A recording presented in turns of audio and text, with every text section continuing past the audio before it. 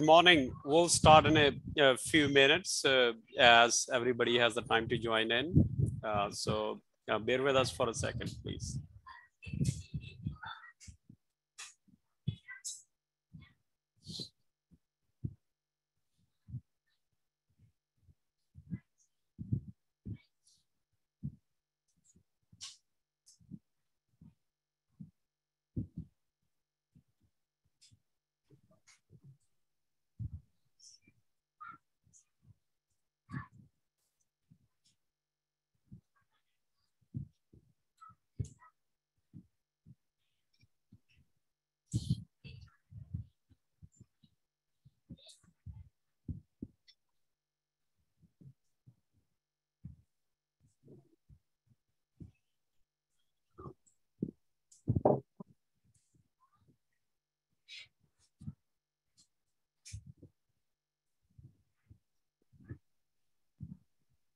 Okay. Good morning. I'm Mandeep Connell, Director of Results Washington. I'm honored to welcome all of you to our 11th annual Washington State Lean Transformation Conference. I'm so glad you are here. Our theme for the conference is Results Happen Together. This conference is the outcome of our governor's vision of ensuring all Washington State employees have access to lean and continuous improvement learnings so that they can continue to provide a gold standard of service to all Washingtonians. Our goal is to provide you with a variety of tools and techniques of various disciplines under continuous improvement umbrella. This year, we have also scheduled more opportunity to learn about the great work agencies are doing on diversity, equity, inclusion, and belonging. Before we get started, let me walk us through a few housekeeping details. If I lose connection for any reason, my colleague, John Cooper, Deputy Director at Results Washington, will take over as a host for this session.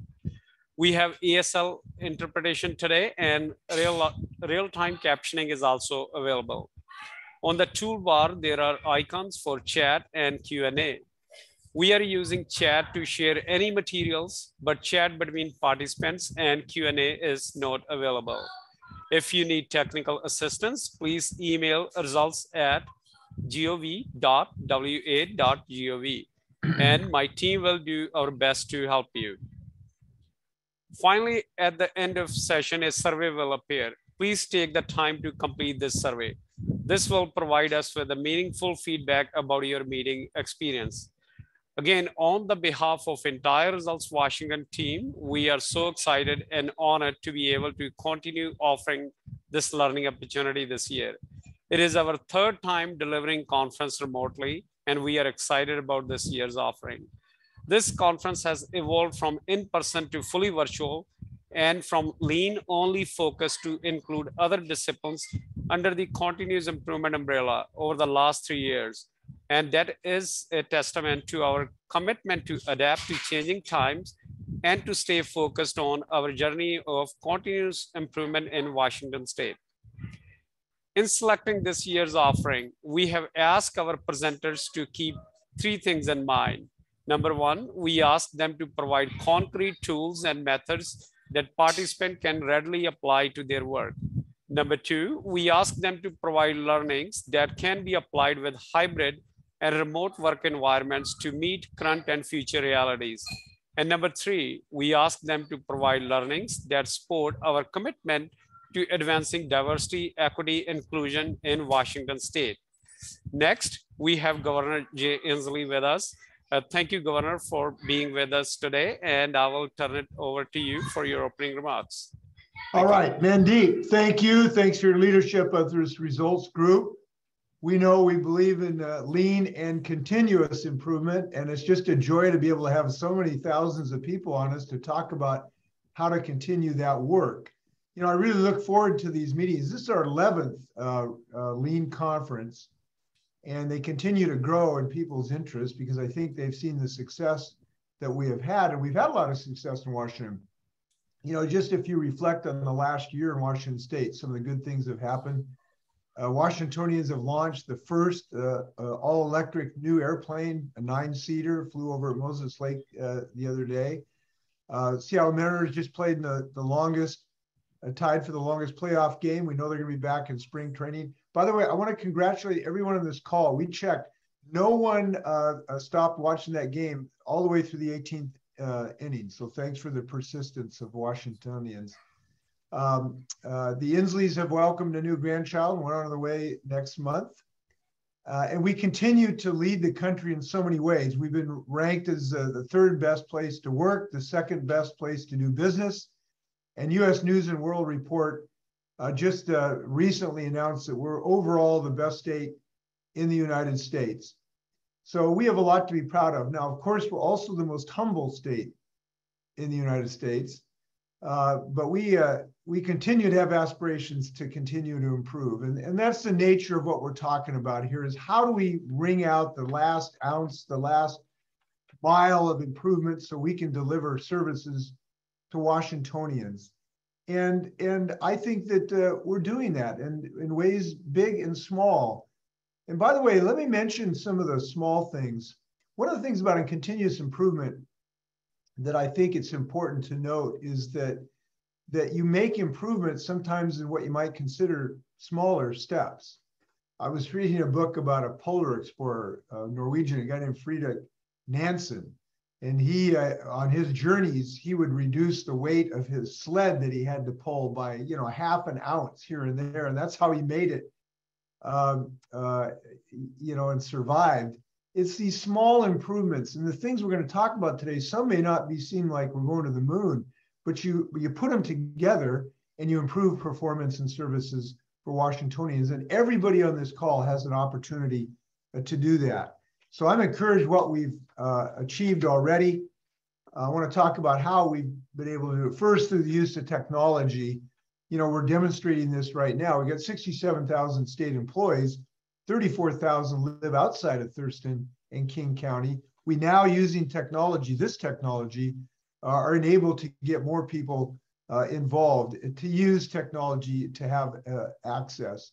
Our correctional facilities and our courts have learned how to open up to be able to have, hearings remotely, and we've figured out the process to be able to do that. Congratulations to everyone always looking for that way to use new technology to make us more connected. And I know we're going to continue on that journey.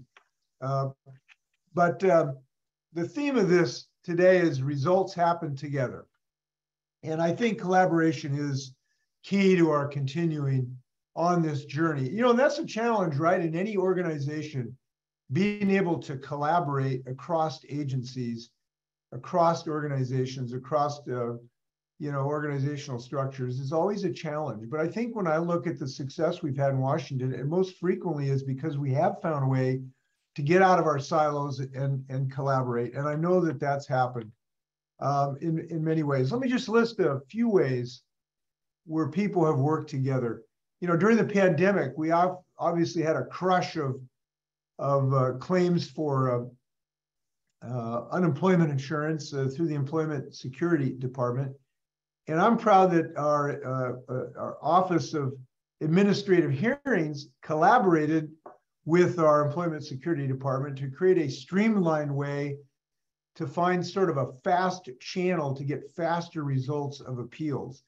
And they were able to resolve 3,000 cases in just one quarter alone using this accelerated way. And they reduced their appeals backload by 25% in 5 months. Now that's a big deal to Washingtonians, because if you're waiting to get your appeal resolved, this is obviously important in people's ability to pay their rent. To reduce that backload by 25% is a huge thing for people's lives. To me, to some degree, it's a number, but it means Washingtonians can get service faster, they can get resolution, they go on with their lives. That's a big achievement. And it happened because we had people willing to pick up that phone, get the text, go across an agency, and work together to find an accelerated result. Congratulations. I look at our Department of Financial Institutions. They work with the Department of Commerce and with the Washington Housing Finance Commission and the Department of Licensing to get more homeowners to realize that they can be eligible for down payment assistance. We know that this is a big deal in Washington. A huge part of our economic disparity is the lack of home ownership, and getting that down payment, we know in a rising home market, is really important. And because these 4 agencies work together, it resulted in 23,500 mortgage loan originators and 44,700 real estate brokers have received resources about how you actually get down payment assistance. Obviously, the first step, you gotta know about the program to start.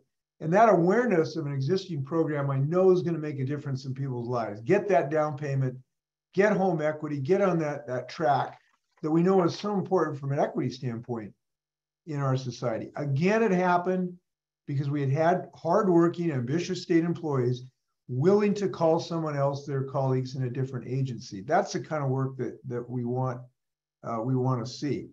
Now, so technology, collaboration, the third concept I was thinking of is basic communication. The longer I'm in this business, the more that I learn that the key to our success is, frankly, information sharing and communication.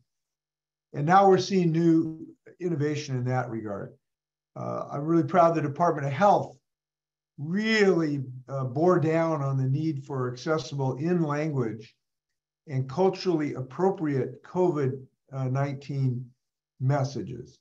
And this was a big emphasis for them to make sure that our communication was accessible to people. It's one of the reasons we've had relative success in fighting COVID. We know we've mourned all our losses, but we know that our fatality rate is one of the lowest in the nations.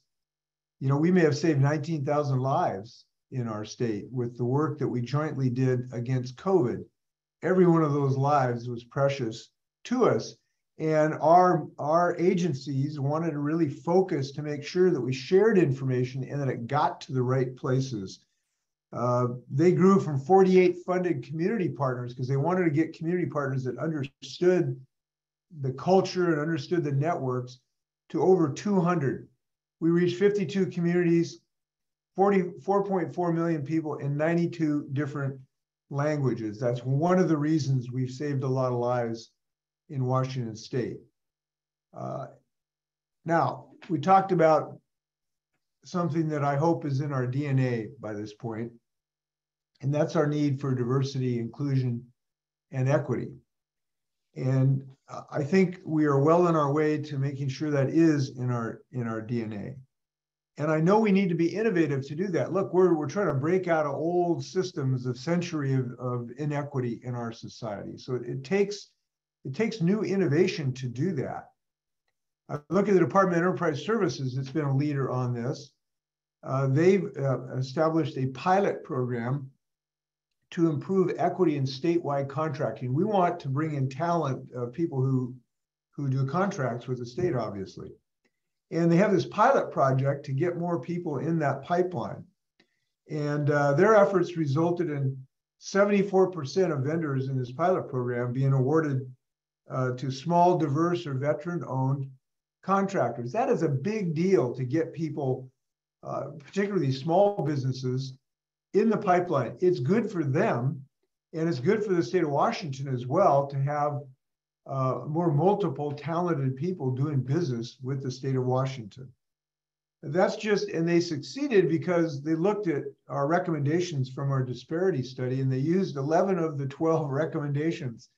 So today, as you share your ideas, we know they work if we share a good idea. We look at the Office of Education Ombuds, which are now providing assistance in 20 languages. We're adding 2 more. Dari and Pashto are going to be added this year. The Healthcare Authority launched its Health Equity Inventory. That allows a tool to really assess how we're doing on our diversity and equity and inclusion. All of these things have used lean management. All of them started because we expected ourselves to always continue to improve. And all of them have worked because we've collaborated across multiple agencies, used technology, improved our communications, and be proud of our operational performance. I want to just make this kind of point. You know, the kind of work we're talking about today, you're not going to be in the headlines. nobody in this call is going to win the Nobel Peace Prize or write a book about the work we've done. This is the kind of work you do frequently in the back room. And I hope you take pride in what it results in, which is better lives for Washingtonians. So I know you're doing this work, you know you're doing this work, and I hope you're taking pride in the continued improvements that we're making in people's lives. We don't know some of these people, when you help somebody get a unemployment check in a more timely fashion, when you help a person get a down payment for a home, we don't know their names, but we know they're there. And I hope you take pride in the difference you're making in people's lives by improving the operations in your performance, because I know that is happening. So in summary, I want to thank you for the work you're doing. I know you're going to continue to elevate your colleagues. I know you're going to continue to encourage your colleagues, even when we come up with an idea that doesn't reach fruition. I think one of our talents or one of our skill sets is helping all of us, even though we propose things that don't make it to the finish line. But we're always trying to bubble these ideas because we know a bunch of them are going to work. So I hope you feel empowered by this conference. I hope you feel enabled. I hope you feel prideful of the work you're doing. And let's continue making Washington the best place in the country to live. I believe it is. We want to continue that #1 ranking. So let's go get them. Thanks very much. Thank you, Governor, for your support. We appreciate you and very fortunate to have your unwavering support. And thank you for acknowledging all the good work being done by the state agencies here in Washington. Celebrating achievement is an important and inspiring step for improvement journey. Thank you, Governor. Thank you. Go get them. The support and partnership from Washington state agency leaders and continuous improvement practitioners over the years has been a key to fostering continuous improvement culture. Regardless of your experience with lean and continuous improvement, I invite you to take a full advantage of the offerings over the next 2 weeks. It takes a village to run this conference. With that in mind, I'd like to extend a heartfelt thank you to all of our presenters and volunteers who have generously volunteered their time and expertise to make this conference possible. And don't forget, you can directly donate to Combined Fund Drive this year. By directing your donations to Combined Fund Drive, you are supporting programs that make a difference and strengthen communities in many different ways. I think you can tell that I'm really excited to bring this conference to you today.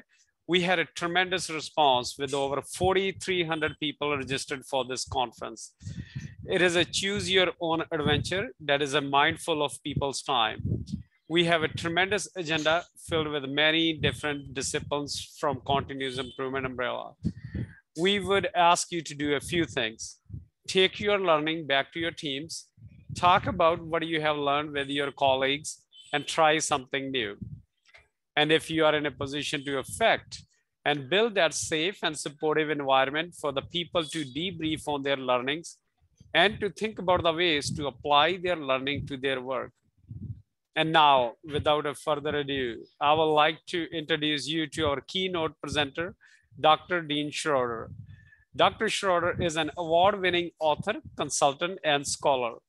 His work focuses on creating high-performing organizations and improving people's work lives through the application of better management. As a consultant and speaker, Dr. Schroeder has worked with many types of companies and organizations in North America, Europe, and Asia. We are very truly lucky to have Dr. Schroeder volunteer his time to be our keynote speaker. Dr. Dean Schroeder, stage is yours, sir. Thank you, Mandeep. I really appreciate the opportunity to keynote the 11th Lean Transformation Conference. I don't know how many of you know this, but as near as I can figure out, and I've looked at a lot of them, is Washington State's conference is the oldest continuously running program in government on continuous improvement. And it was the beginning, it led early on what we have tracked as an increasing interest and increasing activity on lean, on continuous improvement in government. It's kind of exciting to see.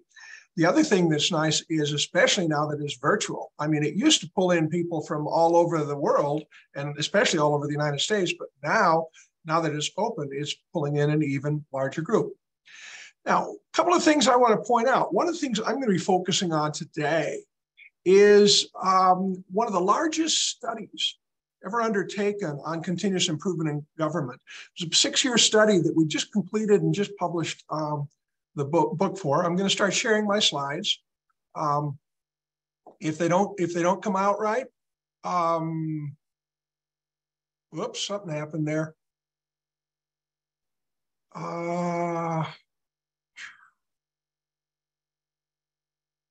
Share.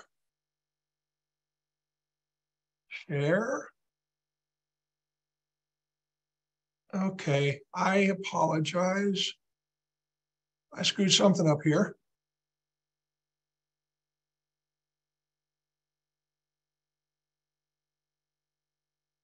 Ha. Technology is wonderful until you screw it up.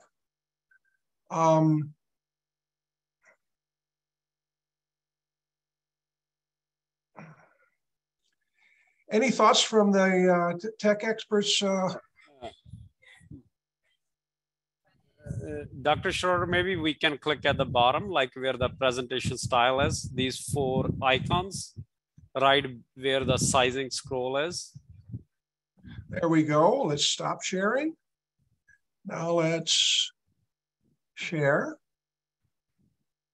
Did that not, is that not sharing? It is sharing, but it's not in a presentation mode. So if we go at the very bottom, that's fine. That's fine. We can handle that. Great. There we go. Thank you very much. What I'd like to point out, a couple of things, if we tie into what the governor just shared, it's almost as if he looked at the results of our study. A couple of things that I'd like to point out. Results happen together. What we'd like to say is transformation happens together. It's actually more than just results that you can get. It's entire transformation of an organization is very possible. And we'll show you some examples. Another thing that he talked about is small steps. Small steps. That was one of the keys that we're going to get into. Collaboration is key. We got to work across boundaries and with our colleagues. And we'll also talk about how what we found helps diversity and the many tools you need. Okay.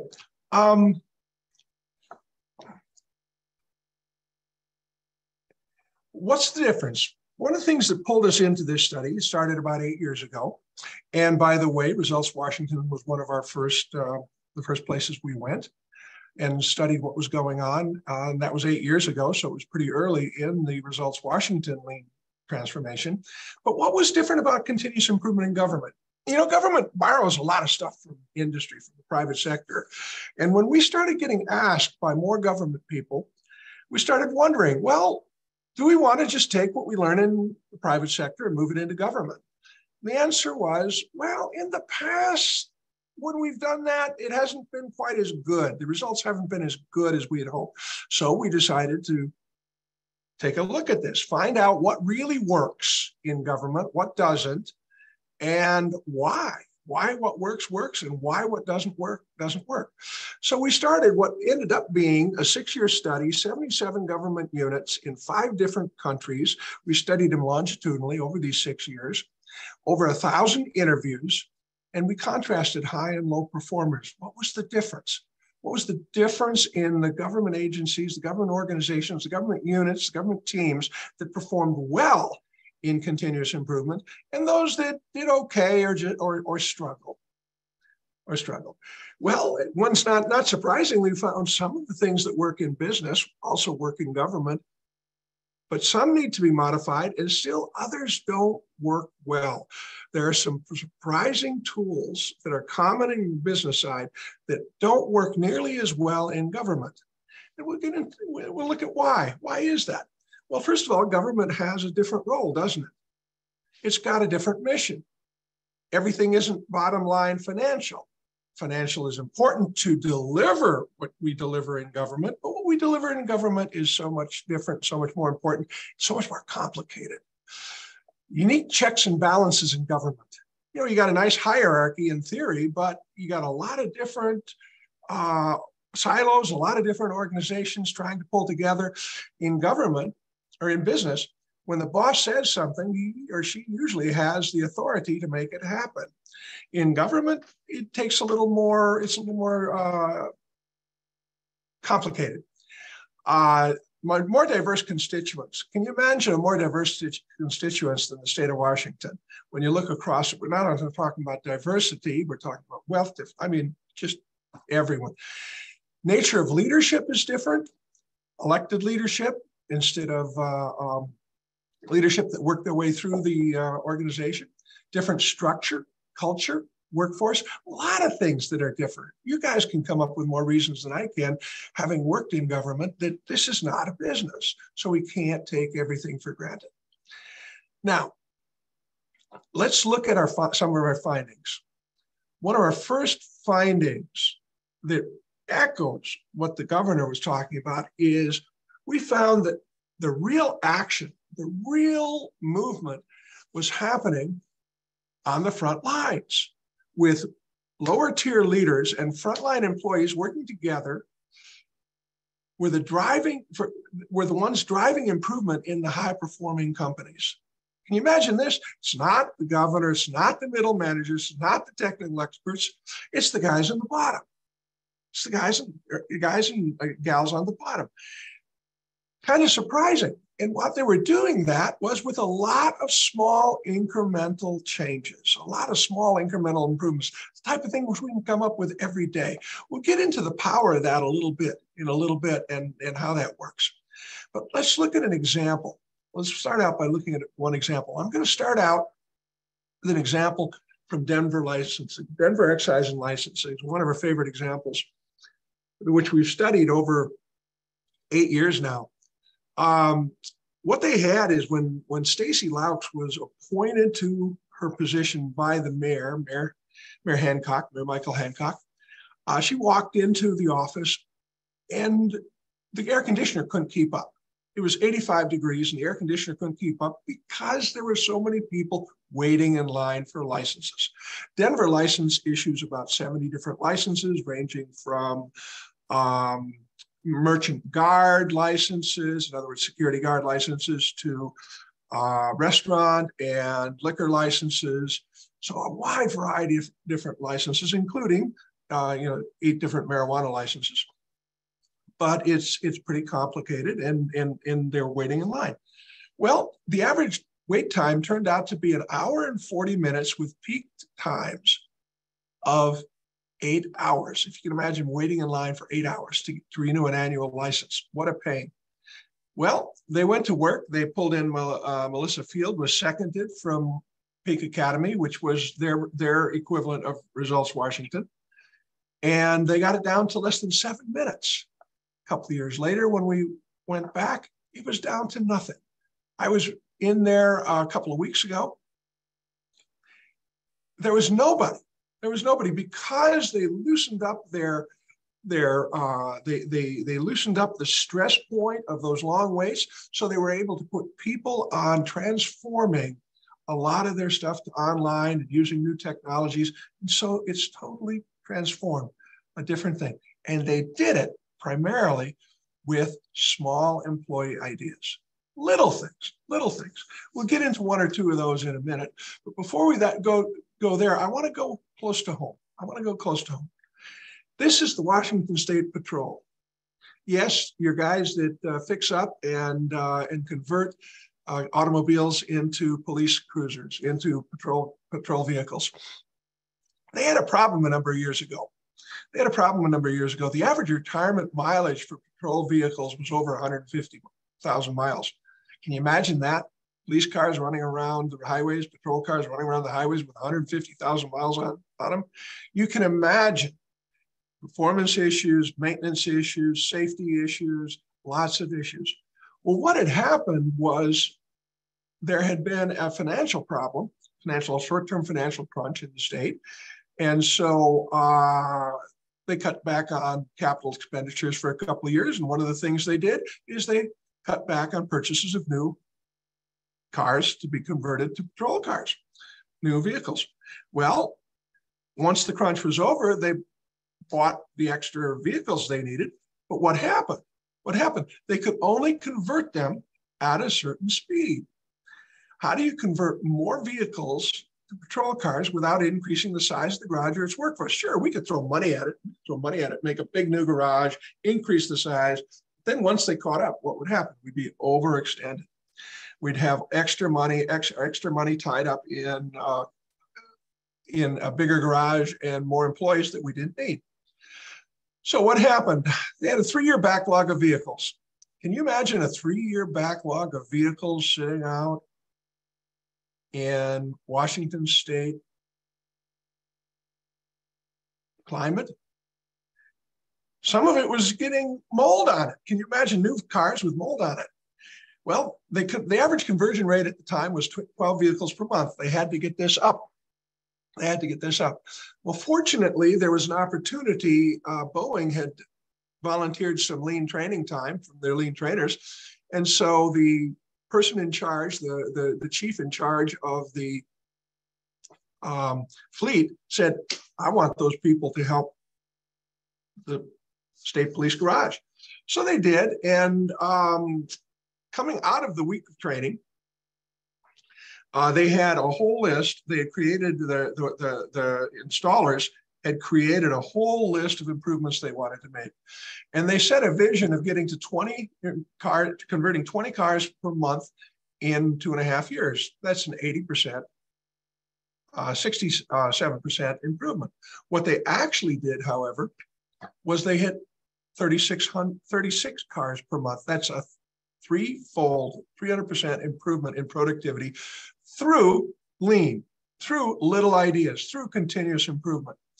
The retirement mileage dropped to 110,000 miles. Now the question is, how did they do it? They did it, like I was saying, through little ideas. Let's look at a couple of samples. These are things that you can imagine they came up with. First of all, what they had before was the parts department serviced the mechanics as well as the installers, the people that were installing and changing the new vehicles to police cars. Well, so they had a checklist of the parts you needed. They had a checklist for the mechanic side that were fixing and routine maintenance. They had a checklist. The same checklist was used for the other side, which was converting vehicles. Didn't make sense. So what they did was they just pre-kitted everything instead of having to wait for parts to come in and maybe checking the wrong thing. They pre-kitted everything, put it on a cart, and so all you had to do was roll it out when you needed to start a new vehicle.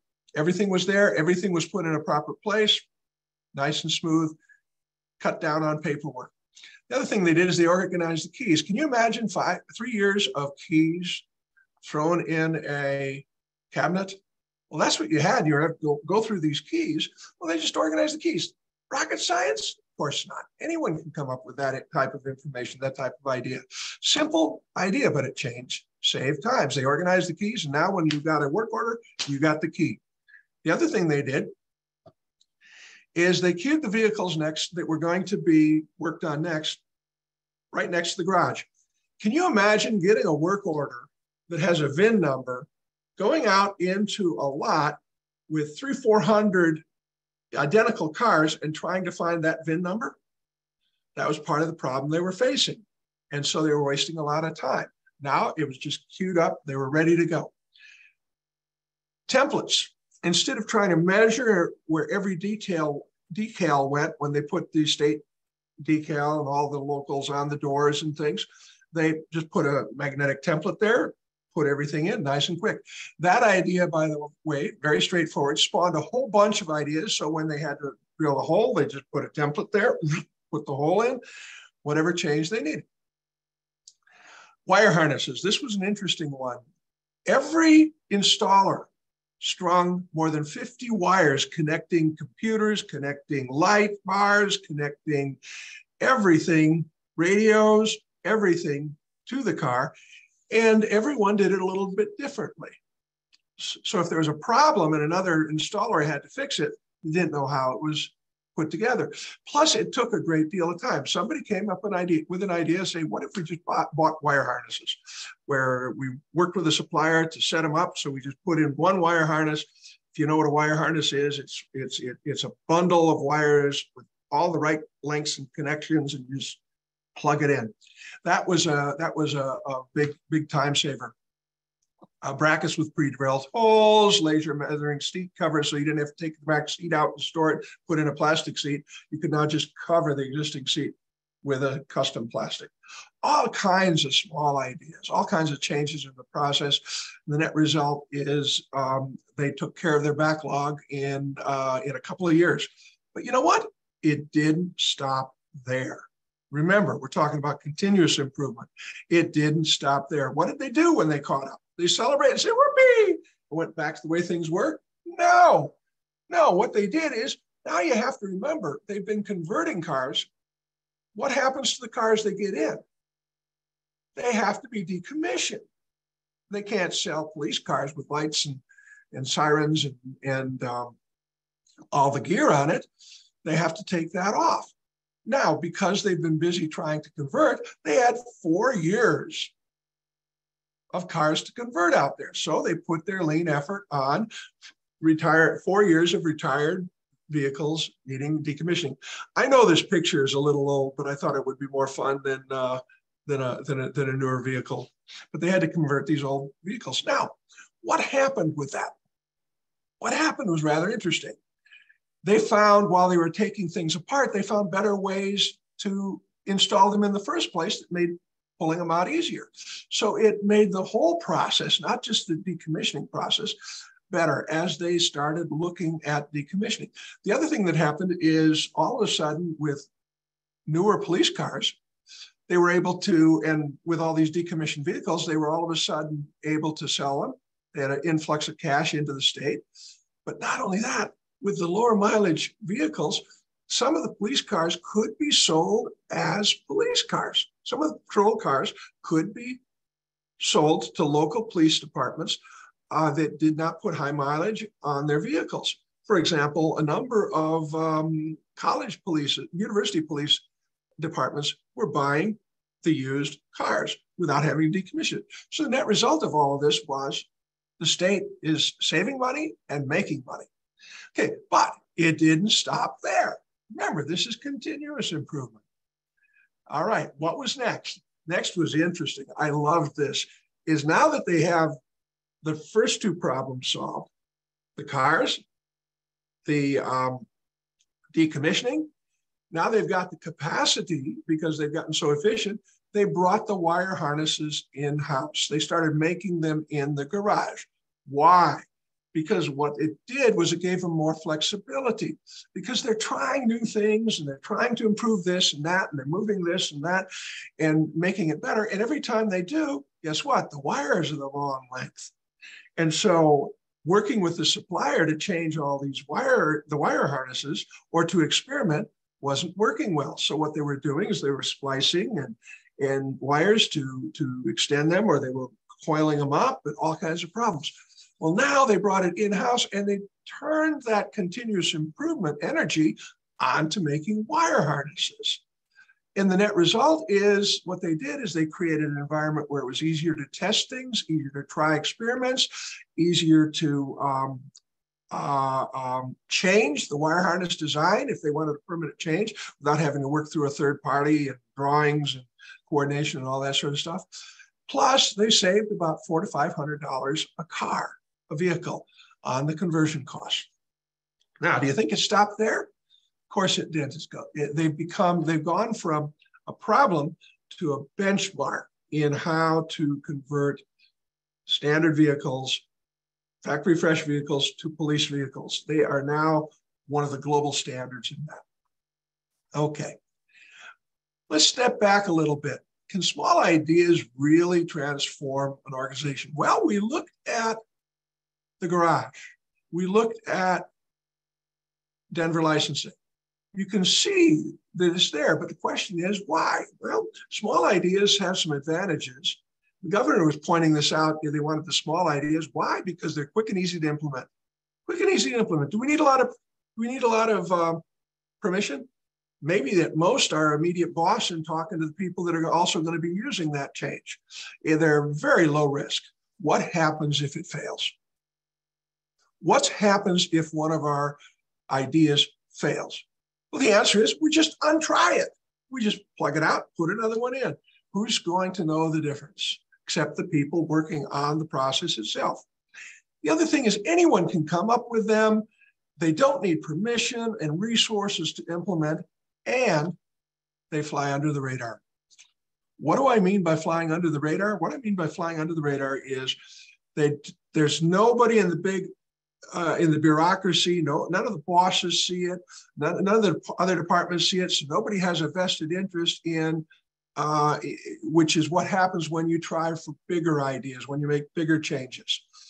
You're always running into somebody who doesn't want to change. Here, nice, fast, slow. Now, the question is, let's dig into this a little bit deeper. Small ideas might be tiny. Just a little idea saves 5 minutes, right? But how many times a day? But they can have a surprisingly large punch.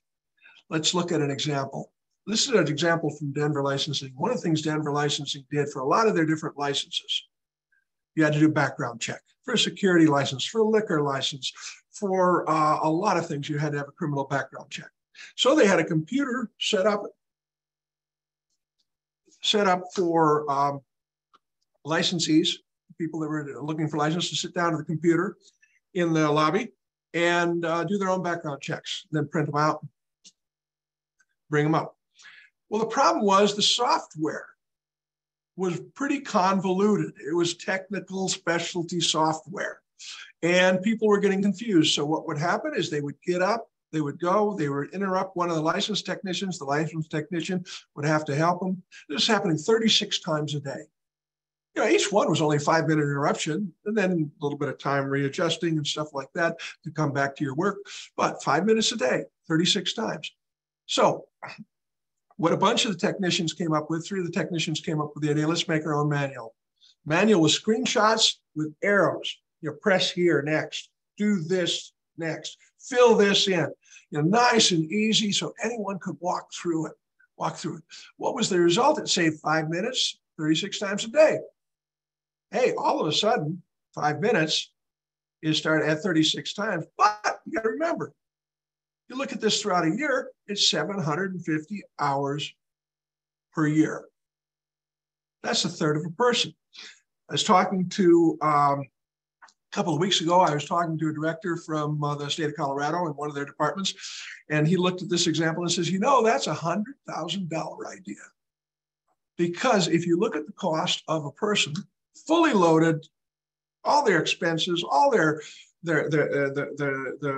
overhead, everything, it comes close to $100,000 a year. And so in 3 years, you save $100,000 worth of money. One little idea. And a lot of ideas that are repeated many times on the front line are exactly like this. So small ideas, this tiny idea, can be huge, The other thing is the sheer quantity of small ideas frontline people can come up with can accumulate into enormous advantage. One of our favorite examples of this comes from ADOT, Arizona Department of Transportation, their 51st Avenue MVP Service Center. This was the bane of MVD. People, it took so long to get served that people would bring their grandparents in that they were looking after, their dogs, their kids. They'd bring in all sorts of media, boom boxes, you name it, because the wait was so long. And it was extremely confusing for a lot of reasons. But what they did is, what that unit did is they started the Arizona, when the Arizona management system, which is essentially Arizona's lean system, developed by Governor Ducey, which gives you a point of reference. What's the difference between Governor Inslee and Governor Ducey? One's a Democrat, one's a Republican. What this shows is this is totally agnostic when it comes to politics. It doesn't matter. In our study, the high performers came from as many many Democratic as Republican constituencies. Anyways, what they were doing is they came up with the people on the front lines were getting 12 ideas implemented per year, per person. That's one a month. Not huge. You can come up with, all of you can come up with one good little idea per month, can't you? But what it did was it moved customer wait time from an average of 73 minutes with peaks of 3 hours down to the point where 75% of people were served within 15 minutes. That was their goal. So they could come in over lunch, get served, and get back to work. And they achieved that. They achieved that, but through lots and lots of small ideas. Okay, small incremental ideas are also the key to improving and creating an institutional culture of improvement. You're just accustomed to, everyone just becomes accustomed to, and because you're accustomed to small changes, when bigger changes come, you can make the small changes to make those bigger changes more important, and it's just a whole lot easier. Okay, we've talked about small ideas. I want to share a second finding we had. Well, one more just for fun. I hope I'm not dating myself with Rodney Dangerfield, but one of the things Rodney Dangerfield talked about was, I get no respect. That was part of his shtick. He's a comic. And the problem is small ideas get no respect. Why? They're under the radar screen. Who sees them? Who sees them? You have a small improvement besides you and maybe your teammates. What happens? Nobody outside the organization sees it. It just makes it, it's part of that invisible excellence that the governor mentioned. That's what it is, just this little thing, but nobody sees it. It gets no respect. Even the people that came up with the ideas after a few months, it's just a regular way of doing work. So all the big bosses, when they come into the department, all they see is a well-run department. They don't see all of these little changes. So they get no respect, but they're so powerful. They're so powerful. Second finding I want to share, a lot of findings, but this one, I picked 3 to share with you. This is, you need a spectrum of improvement tools and techniques to address all the different types of problems that any organization has. Okay, so it's not just lean, it's not just frontline ideas, it's a whole plethora of tools. Now, and you're going to learn a lot of those tools this week during the conference. And that's the exciting thing, is look at these tools, consider them, and where can you use them? And when can you use them? Okay, let's look at what we found in general. In general, we found there's 3 sort of generic levels of improvement tools that are needed. First, you need approaches that handle large numbers of small frontline ideas quickly and efficiently. You don't want management to have to approve these things. Management isn't close. They don't know what's going on. Who's the best people to make the decision on whether a small frontline idea makes sense? The people on the front line doing it. So you need a process to make those decisions quickly. Try them. If they don't work, throw them out, try something else. Point is, you need a quick thing. A lot of things here, it could be an idea board, sometimes called a Kaizen board, a huddle board, sometimes just a regular meeting to discuss problems and come up with ideas. Very simple. We'll get into that in a little bit. Second thing you need is some medium-sized process problems that require coordination. Here, the critical thing is getting the right people in the room with enough time and enough resources to solve it.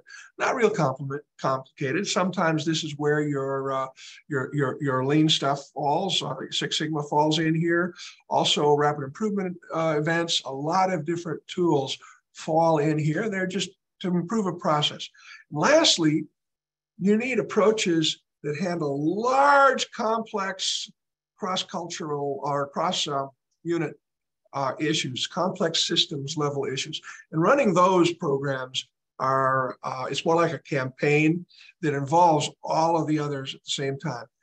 The other thing that is most interesting is all of these have to work in concert. Because when you have a large, complex problem, it's got a lot of little components that are some of which are just do it, some of which require a little study. So they all have to work together. One of the ways to do that, we found, well, quick example before we get there, one of our favorite examples in different levels is coming from New Brunswick. New Brunswick has a great system. They just call it the formal management system, and it has 6 different levels. The 2 lowest levels, daily management and waste walks, are frontline levels. Daily management, you can just imagine, what are we doing today? What happened yesterday? How can we fix it? Ideas right there on the spot, just do it.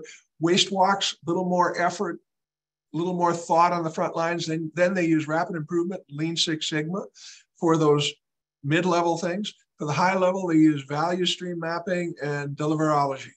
Deliverology was Prime Minister Tony Blair's program. Large, huge changes in whole areas of like education or healthcare. It's projects at that level.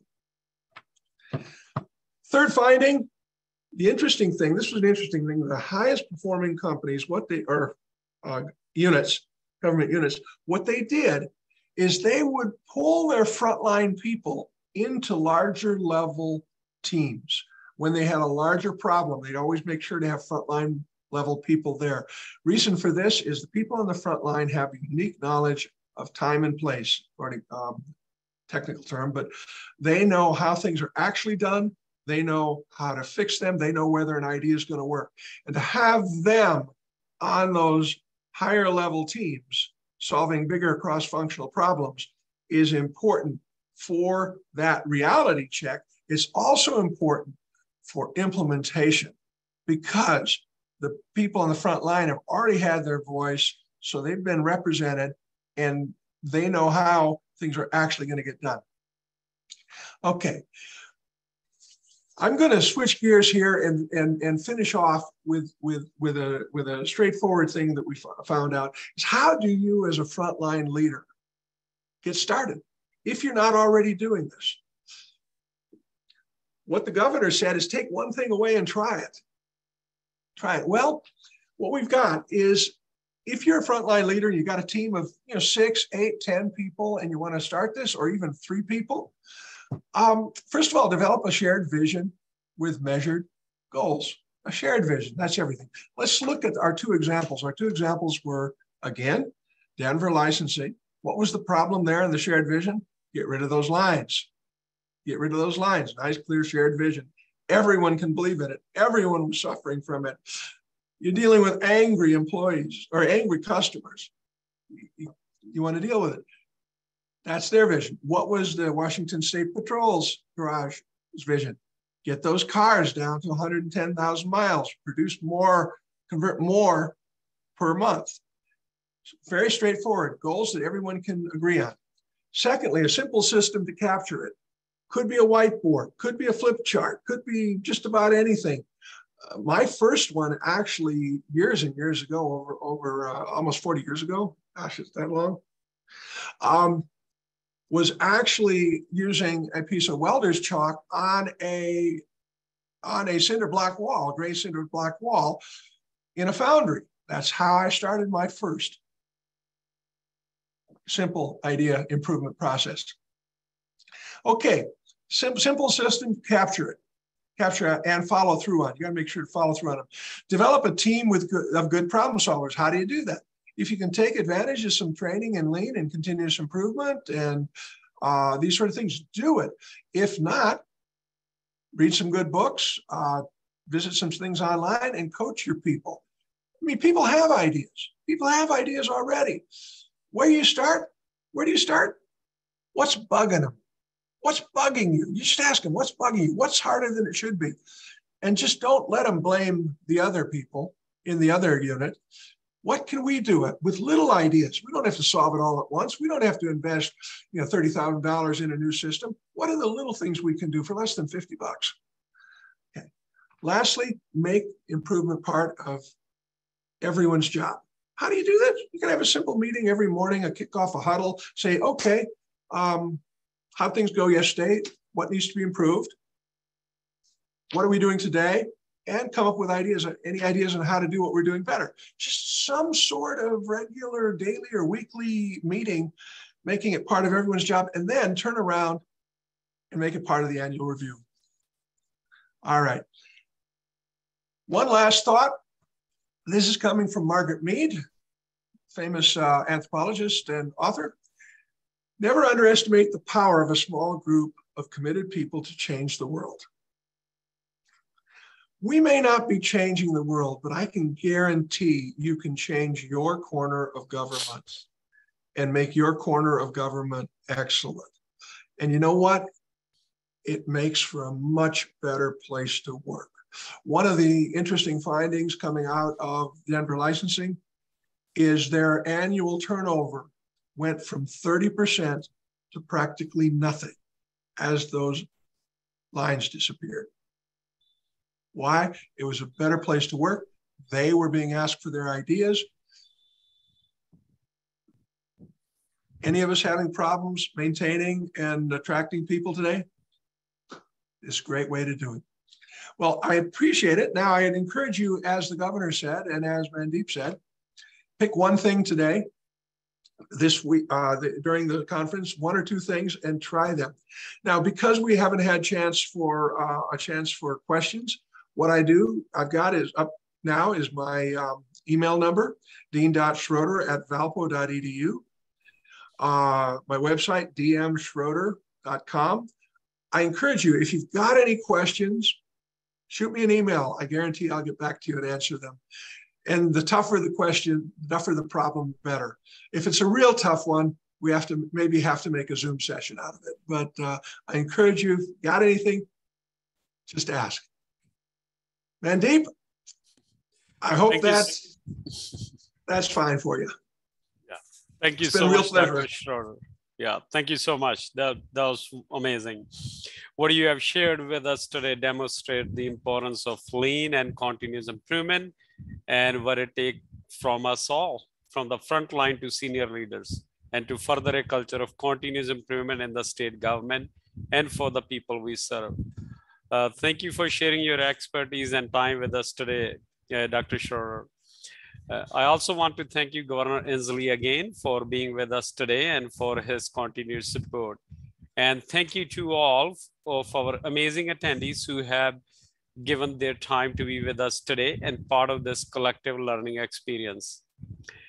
Please take the time to complete the survey, and that will pop up at the end of this session. This will provide us with a meaningful feedback about your meeting experience. We also would like to keep this learning going. In order to do that, we invite everyone to sign up for Results Washington Continuous Improvement Community of Practice. This community of practice is an amazing opportunity to get to know and learn from continuous improvement practitioners across the state. A link to sign up for that community of practice will be shared in the chat and for each session as well. With that, enjoy the conference. Thank you.